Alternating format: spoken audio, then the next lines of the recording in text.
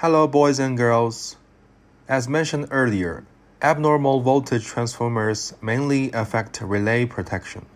What are the specific principles and measures for handling this problem? Let's learn and explore together. Principle 1. The on-duty dispatcher receives a report from the on-duty operator of the station stating that a certain section of the 220 kV bus bar at the station is being handled.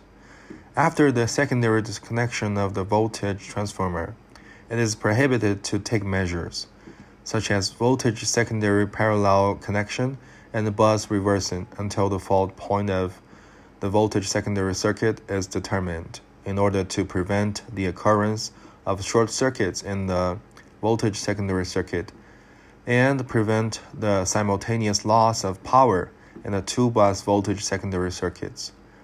After the secondary circuit fault of the auxiliary power voltage transformer, active measures should be taken to eliminate the fault as soon as possible. Thirdly, the on-duty operator of the factory should immediately notify the relay protection professional of the unit to handle it. After discovering the secondary disconnection of a 220 kV bus voltage transformer. After the defect treatment is completed, the relevant relay protection equipment that has been withdrawn should be reapplied for operation. Handling measures. Firstly, for the protection of 220 kV lines, the handling measures of configuring dual high-frequency protection for 220 kV lines. If only one set of 220 kV line protection device issues a voltage circuit disconnection alarm, the high frequency of the protection device that triggered the alarm will be exited. The parentheses will correspond to the distance of the high frequency main protection on the opposite side. Zero sequence protection and single phase protection will still be applied to the comprehensive heavy load. Both sets of 220 kV line protection devices have issued voltage circuit disconnection alarms. With the permission of relevant leaders, the line can be stopped or the alarm side switch of the line protection can be disconnected. Secondly, the 220 kV line is equipped with a set of high frequency protection and a set of fiber optic differential protection as processing measures.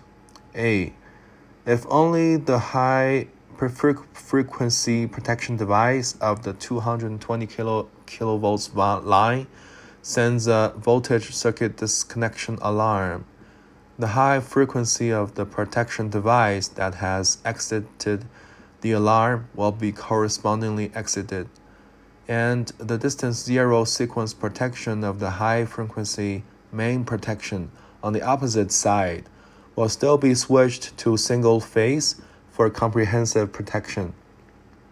If only the fiber optic differential protection device for 220 kV transmission lines sends a voltage circuit disconnection alarm, the distance zero sequence protection of the alarm protection device will be exited. The fiber optic differential main protection will still be put into operation, and the comprehensive protection will be put into single-phase operation. Both sets of 220 kV line protection devices have issued a voltage circuit disconnection alarm, and the high-frequency protection device that exits the high-frequency protection device is correspondingly exited. The distance zero sequence protection of the opposite side high-frequency main protection is exited, and the distance zero sequence protection of the fiber optic protection device is exited. The fiber optic differential main protection is still in operation, and the dual set protection is fully switched to single phase. Third, measures for configuring dual sets of fiber optic differential protection on 220 kV transmission lines. A. If only one set of 220 kV line fiber optic differential protection device issues a voltage circuit disconnection alarm, the distance zero sequence protection of the protection device that has exited the alarm will still be switched to single phase for comprehensive protection. B. The dual sets of 220 kV transmission line fiber optic differential protection devices have issued voltage circuit disconnection alarms. The distance zero sequence protection of the dual sets of fiber optic protection devices has been removed, and the fiber optic differential main protection can still be put into operation. The dual sets of protection have been switched back to single phase. Second, for the 220 kV busbar protection, the 220 kV busbar protection sends a voltage circuit disconnection alarm, and the 220 kV busbar differential protection can still operate correctly. At this time, only the complex voltage locking function of the busbar protection is lost. If the busbar protection is not working at this time, and there is no possibility of accidental collision, no adjustment is needed. Third, 220 kV transformer protection.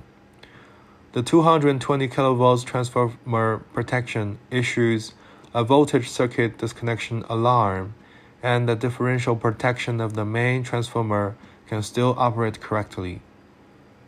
However, it is necessary to exit the backup protection related to the voltage of the main transformer, or adopt the logic function of voltage blocking on other sides, according to the on-site operation regulations.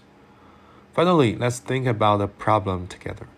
Before determining the fault situation of the voltage secondary circuit, the reason for prohibiting the use of voltage secondary parallel connection and bus reversing measures is mainly due to the short circuit in the voltage secondary circuit, which leads to the simultaneous loss of power in both sections of the bus voltage secondary circuit. That's all for this lesson. Thank you.